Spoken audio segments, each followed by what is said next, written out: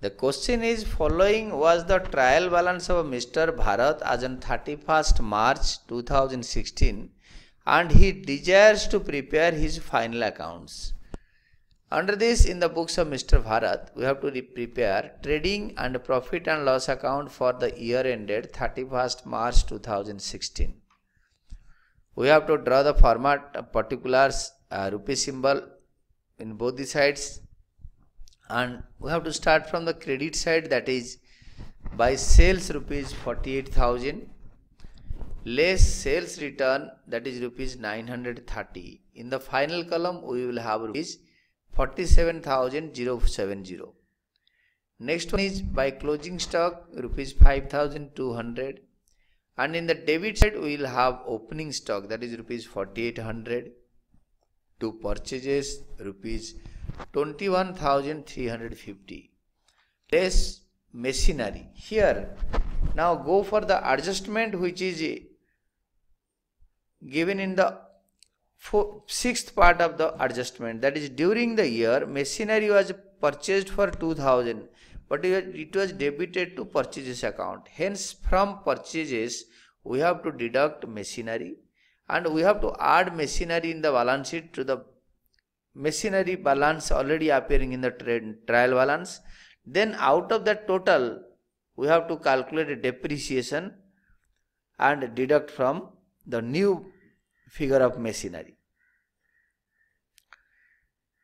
Then the next one is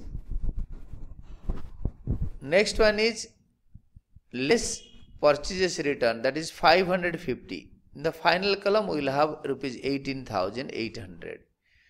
Next one is to wages rupees 15,000, to factory lighting and heating rupees 80, and second adjustment 3 months factory lighting and heating due but not paid rupees 30, that is add outstanding factory lighting and heating rupees 30.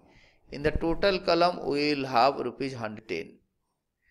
Then the totaling will be in the credit side rupees 52,270, and after deducting the 4 expenses we will have the gross profit carried down, the difference, the gap, the balancing figure rupees 13,560, and in the profit and loss account there will be by gross profit brought down 13,560 rupees. Next one is by discount, it is given in the credit column of the trial balance, hence it will be shown as an income. Then 2 salaries rupees 1,400 in the debit column, 2 insurance rupees 630 rupees, 2 general expenses rupees 100, 2 rent rupees 600, 2 depreciation on furniture rupees 13, 2 bad debts rupees 250, and to this bad debt it is given in the debit side, debit column of the trial balance. To this we have to add, this is the third last item, we have to add further bad debt given in the adjustment. You see, for the adjustment write up further bad debt rupees 70, and hence we have to add this to the bad debt already appearing in the trial balance debit column, and then we have to deduct this bad debt from debtors, and we have to calculate as per adjustment 4 provision for doubtful debts to be increased to 300. New provision, add new provision for bad debt 300, and we have to total this, that is rupees 620 rupees less provision for bad debt 250, which is appearing in the credit column of the trial balance. After deducting this we have to show the final amount in the profit and loss accounts final column, that is rupees 370. Next is your to discount given in the trial balance debit column, discount the second last item, discount allowed 650. Here discount allowed is 650 and discount received is 370. Hence to this discount allowed, discount given being an expenditure, we have to add, you see the fifth part, Provision for doubtful debts to be increased to rupees 300 and provision of discount on debtors at the rate of 2% to be made. That is to discount rupees 650, add 2%, add new provision for discount 2%, that is rupees 84. How come? The total debtors given in the trial balance debit column, it is rupees 4570. Out of that, deduct rupees 70 as further bad debt and again deduct 300 new provision. We will have rupees 4200 and its 2% is new provision per discount. These are the debtors who are supposed to pay. That is, then we can make a provision of 2% on them. That is rupees 84. Hence, in the final column, we can show rupees 734. Then total the credit side, that is 13,930 rupees. Out of that, deduct all expenses to find out to net profit carried down, that is 10,083. And the balance sheet as at 31st March 2016.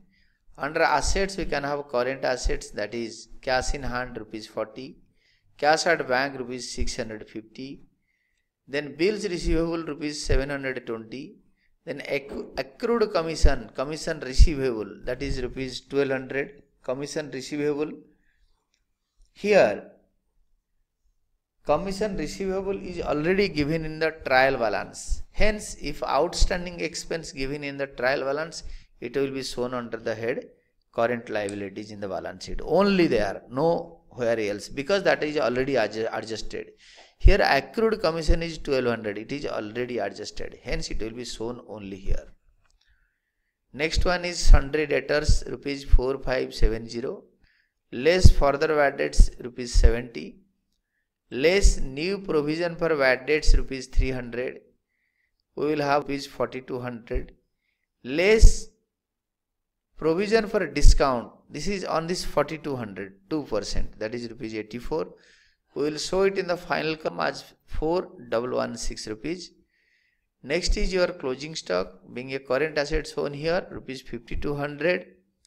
Then fixed assets under this head, plant and machinery rupees 5000.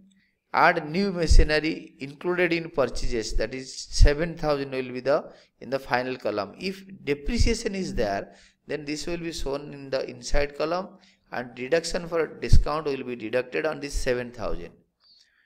Here there is no discount, no depreciation, we have to treat in this way. Next is your furniture and fittings rupees 260, less depreciation 5%, that is rupees 13. In the final column is 247 and the final answer is rupees 19,173. And in the liability side, we have this current liabilities under this head, sundry creditors rupees 5200.